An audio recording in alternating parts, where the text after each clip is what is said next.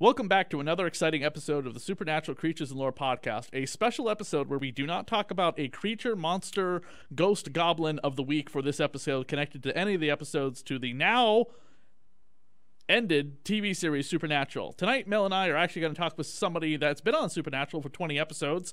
She played Sheriff Jody Mills. We have actress Kim Rhodes on the show with us. Thank you for coming on the show with us, Kim.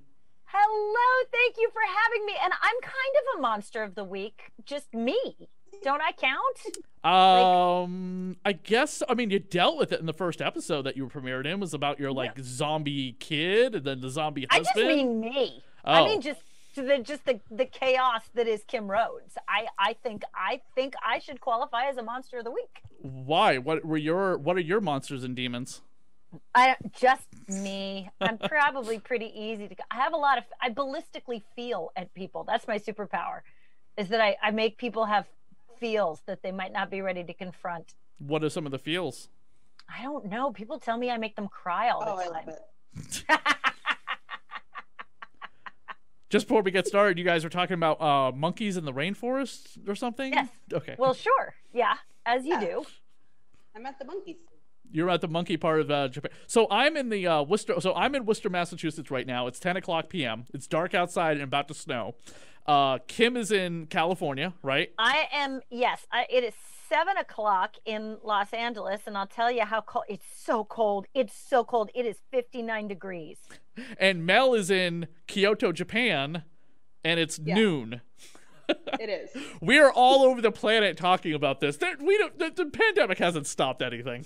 No, it's just brought us closer together. Come on. Yeah, definitely. I wish I could be on camera with you guys because Mel, for everyone listening, Mel is on a web camera and Kim is on camera, but I don't have a camera in the recording studio at WCUW. So before we get into Supernatural, Kim, I just got done rewatching Christmas with the Cranks.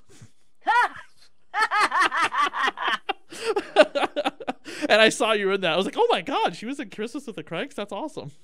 I auditioned originally for a character that was a tanning parlor person. Was there a tanning parlor? Yeah, Jamie Lee Curtis has an embarrassing tanning parlor thing where she's like in a bikini and like everyone's staring at her in a bikini getting a tan. And it's supposed to be like uncomfortable because she's not supposed to be like Jamie Lee Curtis from like True Lies. She's supposed to be Jamie Lee Curtis, you know, schlubby housewife. You know, it's not supposed to be like comfortable for her to be in a bikini kind of thing. That old trope.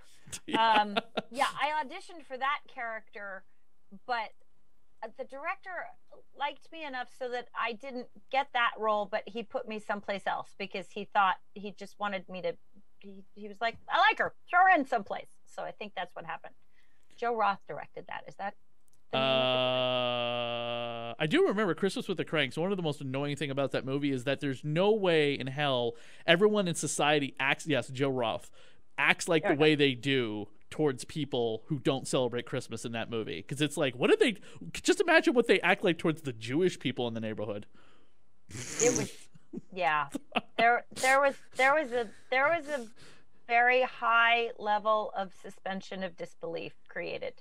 Now, I know Mel, you can attest to this, Mel. You've done like, you know, some type of like training with weapons and combat and stuff like that. But Kim, you're trained in stage weapons like a rapier and swords. Oh yeah. That's so I have a master's degree in acting, but most theater programs focus on stage acting, and so I took 3 years of stage combat and was certified in hand-to-hand, rapier and dagger, and quarterstaff. Wow. So yeah, that was a long ass time ago, but it still came in handy for Supernatural because I knew the basics of stage combat. So I knew, you know, kind of physical, the real simple hand-to-hand stuff, so they could use me a lot, and I was game to try a lot. So I could, you know, sell a punch, and I could remember to miss when throwing a punch. Two important things when in a fight scene with very pretty expensive faces. Theirs, not mine. Not mine. Theirs.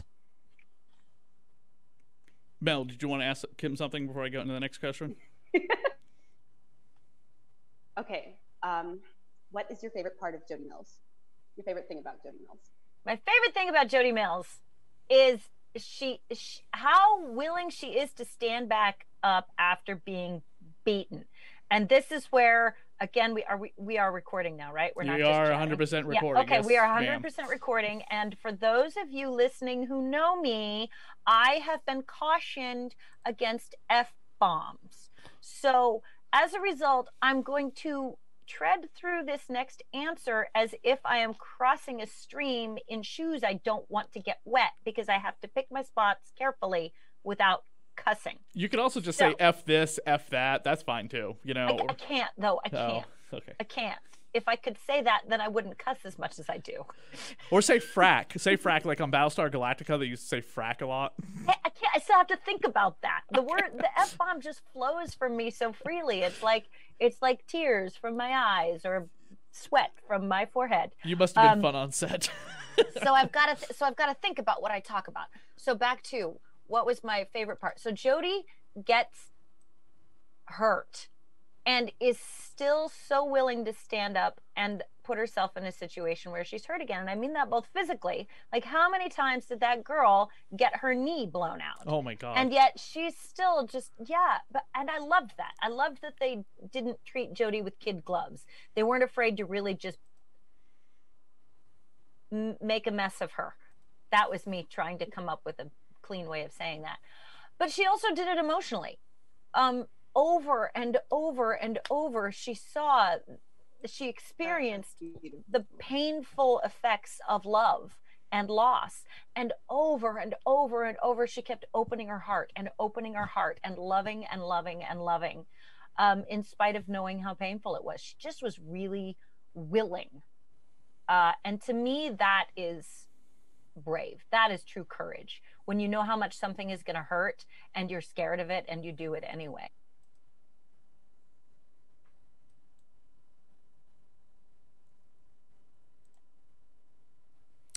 What did I say? Oh, I might have hit that. Why did you mute me? Oh, I muted because there was a buzzy sound. I thought maybe I could click to unmute it and mute it really fast or whatever, but I didn't realize it gives controls to you. So.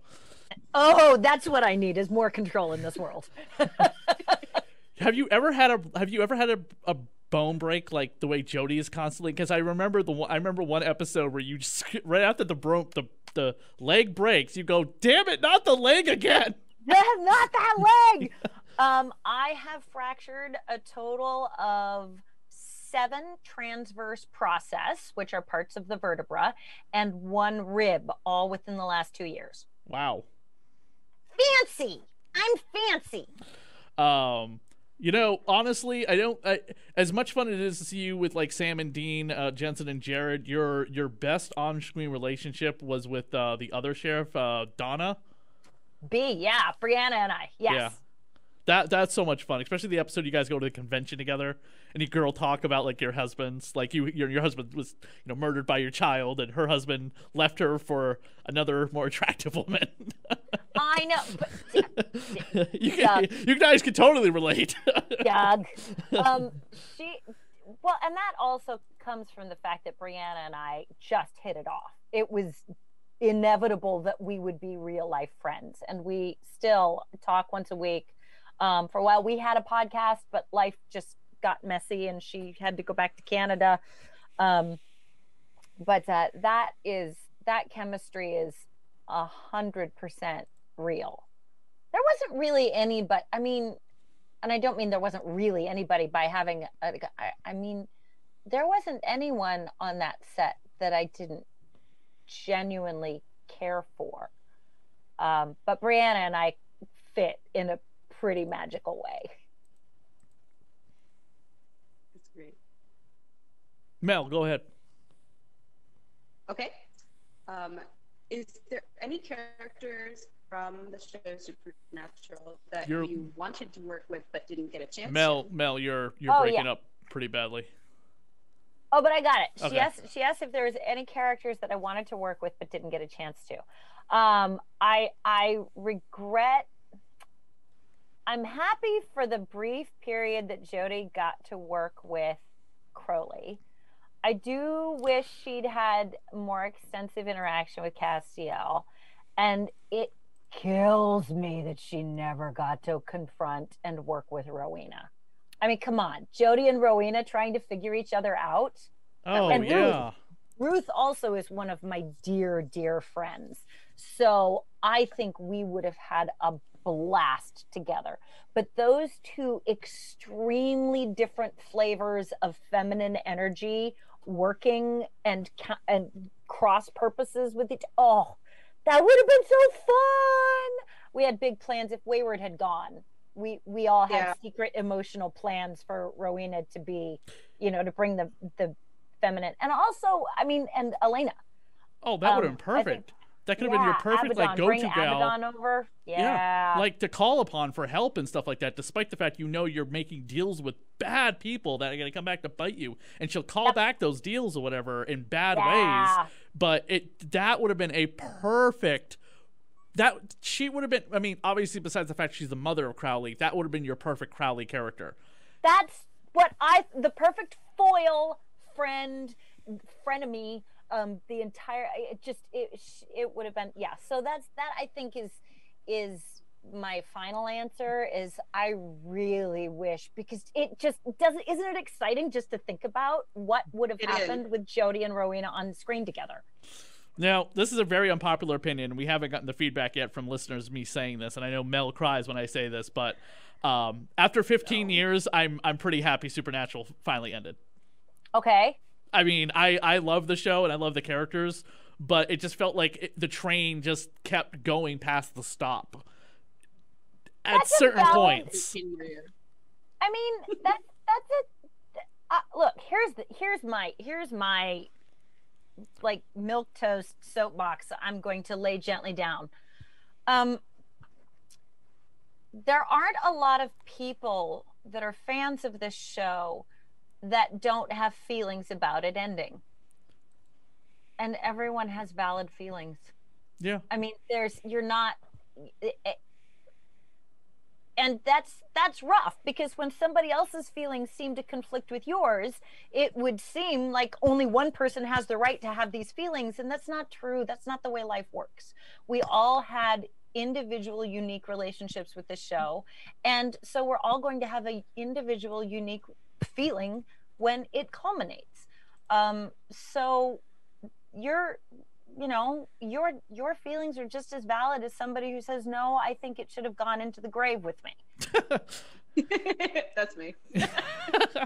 But I would have liked to seen, your show happen. I don't know if I mean, I don't want it to go on and on and on and on, but I would like to have had it like actually happen. You know what I mean? For a few seasons, you know what I mean? If they came to you and said, hey, we're going to do this show now. We got picked up. We have a 4-year plan. And you'd be like, that's great. I got a 4-year job and I'm the star of the show now with the girls underneath me. And where, it's Jody Mills and the girls, Sheriff Jody Mills and the girls hunting the demons or whatever, police procedural style, instead of it being all over the country with lawlessness like the boys had. So that would have been kind of cool. Did you have a pilot that we could ever watch? Do you think it will be on like a collector's edition complete box set one day? The pilot aired. The pilot is the episode that aired. That was the pilot. Oh, there wasn't another pilot. I don't know. I mean, like an actual show. First episode. See, and so this is one of the devil you know, devil you don't kind of bargains. Is that so? If a standalone pilot had been made, no one ever would have seen it, but it could have been only about the show. It wouldn't have needed to incorporate Supernatural. So that's a good news, bad news, because the good news is it was created because of the fans asking for it. And so it was given to the fans. But on the downside, it didn't get to actually flesh out as a pilot because it had to serve Supernatural. It was an episode of Supernatural. It was 2 episodes of Supernatural. So I don't know if that harmed or helped it, but it did shift the storytelling perspective from being 100% about Wayward to very obviously needing to honor the fact that it was an episode of Supernatural. So it needed to be consistent with that. I think Phil Segricia did an incredible job directing it in a way that still told this unique story, but stayed in the world and true to the momentum of the series. Gotcha. That was. I still hope there's a future for it. It's dead.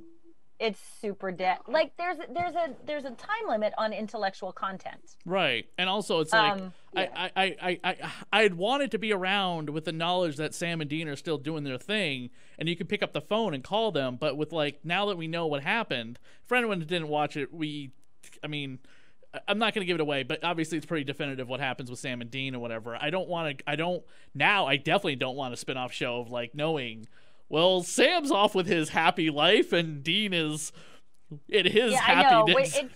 It would be so weird. It would be so weird. It would just be like, yeah. And then what are you going to do? Mention that like, oh, do you remember what happened to Dean? Yeah. Well, did you hear about Sam had the baby? Yay! I mean, to be fair, nobody ever really dies.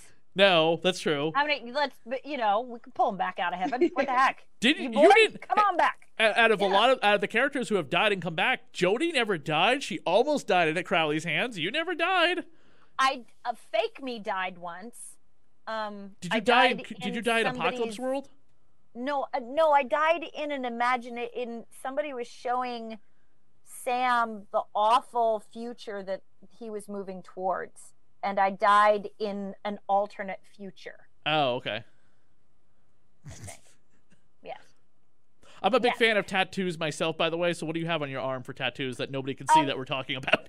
So this is my family arm. Oh my God. It's to your shoulder, to your wrist. It's my daughter. This is a blue morph. So my daughter is a butterfly in a caterpillar world. Tabitha? And so yes, my Tabitha. So this is the blue morpho, and then it's done like a scientific diagram. So this is the magnified scales like a dragon to remind her. And this is the magnification of the face, like a little alien, because she's a little alien. And then this is the part I know your people can't see this, but I'm showing you. So this is she drew this. That's awesome. Isn't that awesome? Yeah. And then moving further down, family, like my own version of family really is within a crow.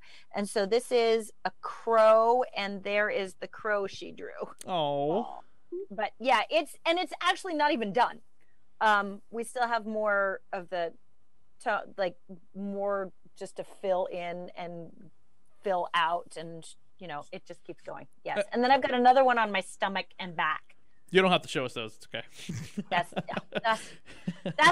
when I start taking off my pants, and that's for podcast 2. So she's gonna come back for the late night show where we talk. Yeah, look, if I can't do F-bombs, I'm not taking off my clothes for you. It's just that simple. We pour a little wine. We talk a little slower. What's funny is that it's no secret, Mel. You do modeling that's a little bit more adult. And I do audiobooks that are on the erotic nature side. So yes, I work on. I'm the editor producer of 5 BDSM romantic comedies of 2 women who meet each other online who don't know how to do a sub-dom relationship. And then the dinosaurs come in. Bless their heart. Wait, then the dinosaurs come in? No, there's no dinosaurs. I wish. But one of them is a hardcore gamer. The other one's a writer, and so they're like, they're mostly bisexual. But at the end of the story, they get married, so they're pretty much full on lesbians. But it's based on a comic book too. So that's awesome. Yeah, it's the artwork. You got to look it up. It's called Sunstone. The artwork is effing beautiful. Okay. Sunstone comic. All right. And you look it up on your phone. I'll probably have to be careful when I look it up because my daughter. Oh yeah, totally. Access to no, but if your husband sees it, he'll be like, "Honey, do we need to talk?" No, he wouldn't be concerned at all. He'd just be like, "What? Who told you something fun?" But you go to the bookstore and buy the comics and just be like, "These are awesome." Sunstone. Okay. Yes. All right. Mel, go ahead. Sorry, Mel, go ahead. What are the inside jokes you're allowed to tell us about? Show's over. You can talk about everything. No, the inside jokes. There's got to be inside jokes, right? I don't. There's got to be some dark secret of Supernatural, right? I don't know. Like, give it, like, tell me what, tell me. Okay, there has to be episodes that you were in okay, so that you must have hated. No, because that's not, like, the other thing is, and this is, I'm kind of a bad podcast guest, but this is how I move. No, it's okay. We're teasing you, so. I also can't really, like, I know things that are really funny that you'd love to hear, but they aren't my stories to tell. And so it's not really fair of me to say, like, oh, this thing that somebody did to somebody when like they should be in charge of whether or not fans hear about it. Yeah. Because to me, it's like, oh, this is funny and harmless, but they might be like, no, I never wanted anyone to know about that. So I'm trying to, and I'm just really, ooh, it almost came out. I'm just really dull. So what are the things that... Well, we always hear Misha Collins plays pranks on people. Did he play a prank on you that you were like, was funny, but at the same time you were like, oh, you SOB? Jared picked me up once and spun me around when I wasn't expecting it, and it was like a carnival ride. That's it. No, I know. I and even that, they didn't. I don't know why they didn't, like, there were times they would tease me, like there was a lot of, you know, very sweet, funny teasing, but they didn't do a lot of practical jokes with me, primarily because when I was working, we were usually late. We were behind schedule. We had a lot of stuff to do, and it was 2:00 in the morning in the rain in mud. So nobody really thinks, hey, you know what we're gonna do is let's blow a take on a funny idea I had. So this stuff was much more natural. Like, you know, I would trip and fall down, and they would make sure I was okay, and then laugh very hard at me. It was more along that lines. You know, Mel, we should have prepared for one thing with Kim, was go through every one of her episodes and figure out what monsters that she fought. But I didn't do that unless you did. I've been kind of busy. No. I fought vampires have been the biggest one. Lot of vampires. There were a lot of vampires. The zombies were the first one. A lot of vampires, leviathans. But I was never face to face with leviathans. I just discovered the borax secret while cleaning Bobby's cabin. Oh, and it seeped through, and yeah. Right, and then there was what was the thing Bobby was killing when you come over to ward off the FBI? Leviathan. That was a Leviathan. No. That was Leviathan. season. No. Wasn't that season 6? You come over and Bobby's like, I got a body in the yard. I got a body in the basement. And you're like, geez, thing. Bobby. Oh, weren't those vampires? Was it a vampire? Because I remember one goes in the wood chipper. Okay, yeah, it was. No, I had a lot of vampires. All right, yeah. Because one of the girls you were protecting was like vampire bait. Alex. Yes. Yes, Annie, Alex, Alexis Ann, Catherine Ramdeen. That was the first time I got to work with her. Did you see? Did you see, by the way, Claire, the actress who plays Claire's movie, Freaky? Mm-mm. She's a bubbly, like blonde high school cheerleader who switches bodies with a serial killer played by Vince Vaughn. I want to see that. Yeah. I want to see it, but it's only playing in theaters, and I'm not. Wait, what? Yeah, it's only playing in theaters. For some reason, Blumhouse decided to release it only in theaters, and everyone's like, "Are you nuts? Did you think the pandemic died for 5 minutes?" Like, nobody understands it. They put the Craft remake on, or sequel on video on demand, but they put the brand new horror movie Freaky in theaters. They should have done that in reverse, because nobody liked the Craft remake. Everyone wants to see that movie Freaky, but nobody is because of the pandemic. Yeah. Ouch. No, I did not. But no, I did not. But to be fair, I haven't seen anything ever at all, ever. Like, truly, the last thing I've seen was Good Omens. What was that? And on Amazon, right? Exactly. I think that was over a year and a half ago. Right. David Tennant's Neil show. Gaiman's. Mm-hmm. Did you audition for that by chance? No, I just stalk Neil Gaiman passionately, deeply. with a fervor and love that should not be allowed in public. No, it's okay. We all love Neil Gaiman. He writes great stuff. But have you ever auditioned for anything of his? He let me, no, but he let me in the editing bay when they were editing it, so I got to see some of it before it was done. Cool. I got to meet Doug. It was very exciting. That's awesome. But no, I don't know. No, he's like, I'm like Lucy in the football. He keeps teasing me. I guess now it's late enough. I'm allowed to say there was something that he wanted me to do in Good Omens, but it disappeared because of budget restrictions. So that went away. And then there was something else he wanted me to work with him on. And that went away. I'm like Lucy and he's like Lucy and I'm Charlie Brown with the damn football. So now I just go on Twitter and all cap him adamantly. And he is very patient and kind and lovely. But point being, I haven't seen anything since that. And that's the level of what has to exist before I spend time watching stuff, because most of my life is spent not watching things. I don't have time. Is there anything you auditioned for you didn't get that you could talk about? Everything. Everything I've auditioned for, I haven't gotten. I can tell you, I've the pandemic, I have a really lovely voiceover agent now. And so I've done a couple of video games. I don't think I can tell you about them. Don't say anything just in case. Yeah. No, but I did the English version of a really, really cool Japanese game that I think is supposed to come out here in November, maybe next month. It was amazing. And then I got to do some voices in another game that is another big thing. What's it called? It's a merch. It's a whatever it is. Big things. So I've done a couple video games. I've had some really fun voiceover auditions, none of which I've booked, but I really like. I found my sweet spot is chickens. Anthropomorphized chickens. I do really good chickens. And you'd be surprised how many characters these days are chickens, apparently. Mel, you've done some voiceover work. We lost her. Oh no, please tell me not. We got like 5 minutes left. I thought she was staring at me in disgust. No, I think she that's yeah, we got right. like 5 minutes left, so hopefully she can come back in before the timer's up. Mel?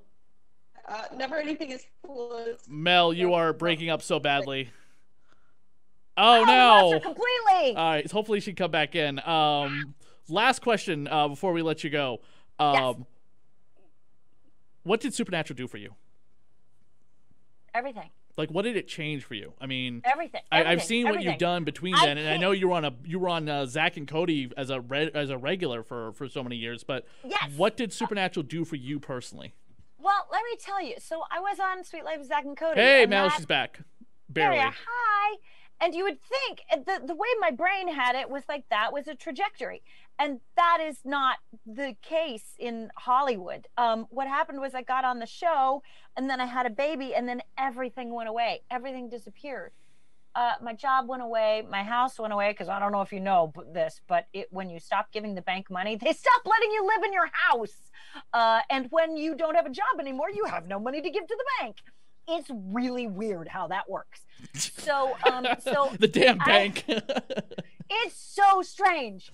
And so I had a 2-year-old and I was homeless and my husband was in Europe trying to work over there. And it was, and my brain was, and I was in. You mean this happens to people in Hollywood too? Oh my God. It was, and I had to get sober and it was a mess. And my dad was still alive, but he was very, very, like, it was all falling apart. It was just, everything was falling apart. So Supernatural saved you. Yeah. So Supernatural has given me. Wow. It's given me everything that I like about myself has either been discovered or expanded by Supernatural, either the show or the fandom. Down to my daughter is autistic, and my relationship with her has been formed by fans within the autistic community to the point where I was able to do some work on myself and discover over the summer that I am probably autistic. These are all things that came because people said, the way you are acting is not in accordance with who you say you want to be. We care about you. Please listen to us. And I don't know another fandom in the world that would have cared about me as an actor enough to inform me as a human how to be the human I want to be. So it's given me everything. That's good to hear. It's good to be able to say. Yeah. We oh no, what did I do? What are you doing? I love it. It's beautiful. See, it's my superpower. You got me in the feels. When the show ended, I will admit that I cried a bit because I was just like, God, this thing started like the year after I met my girlfriend, who would become my ex-wife eventually. But a year before my son was born. Like, my son has turned into, the thing inside me to a 14-year-old boy now during the life of this show, because he turned 14 2 weeks before the finale.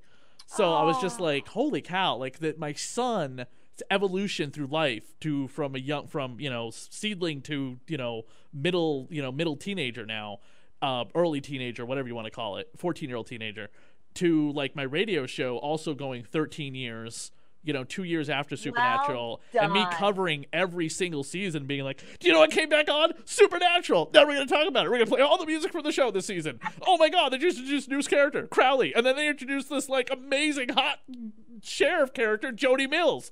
And then so we wax poetically about Jody Mills constantly, because I was just like, and she's like a woman, and she's like badass, and she like takes no gump to whatever, and she's awesome. And the woman who plays it in real life looks amazing. So thank you. Well, I'm glad I got to be here with you. Thank you so much. Thank you for coming on the podcast. We're glad that we were able to set it up after the show ended. Hopefully when the quarantine is over and pandemic is over, whatever, we're going to keep calling it, is over, you can go out to conventions again, and come out to New England.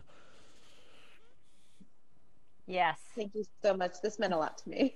Oh, Kim, we want to let you go before the Zoom call kills it, so I will reach out to Richard when I post it online. thank you so much, and I'll make sure all my peeps know about it. Definitely. Are you on social media that you want to plug real quick? Oh, they can find me. Okay, will do. All right, thank you so much, Kim. And you have a happy holiday, Kim. Happy Merry Christmas. Merry Christmas. Take care and enjoy Japan. Mwah, mwah. Go get your boy. Bye, Kim. Thank you so much. All right, Mel. All right, I will post this. Hell, I will try and get this posted before we post the side. Oh, no. Are you still there? Damn it. Nope.